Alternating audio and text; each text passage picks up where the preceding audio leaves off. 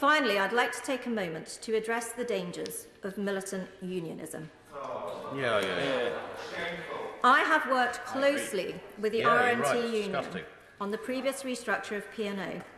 I have always found the union to be firm and constructive in the workers' interests, as am I.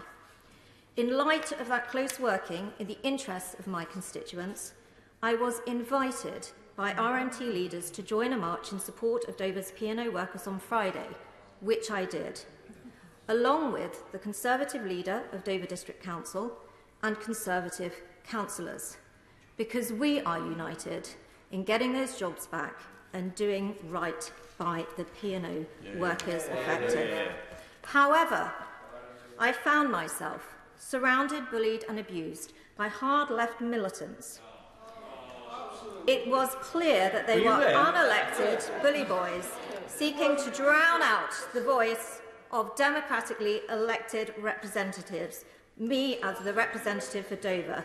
It is the hallmark of the bad old days of the 1970s and 80s, and we must guard against that returning.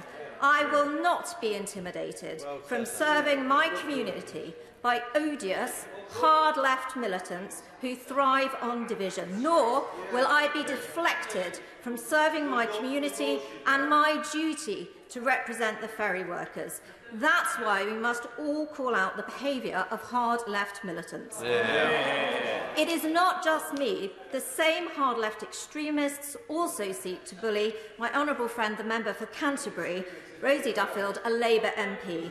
Bullying and physical intimidation is wrong, whoever it's done to, and we should call it out. That is why it is appalling that the Labour leadership have failed to address the bullying and intimidation of my honourable friend, the member for Canterbury, just as it is shameful that the Labour leadership and the shadow minister, who on her own account was present, has failed to tackle the bully boy tactics in relation to me.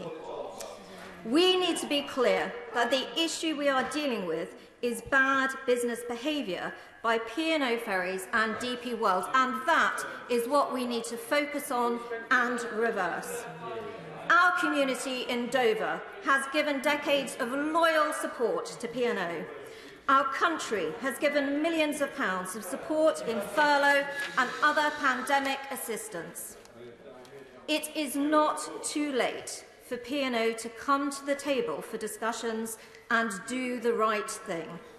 For everyone's sake, including their own, I hope they do so now without delay, reinstate those jobs in Dover and come to the table and have discussions about the future.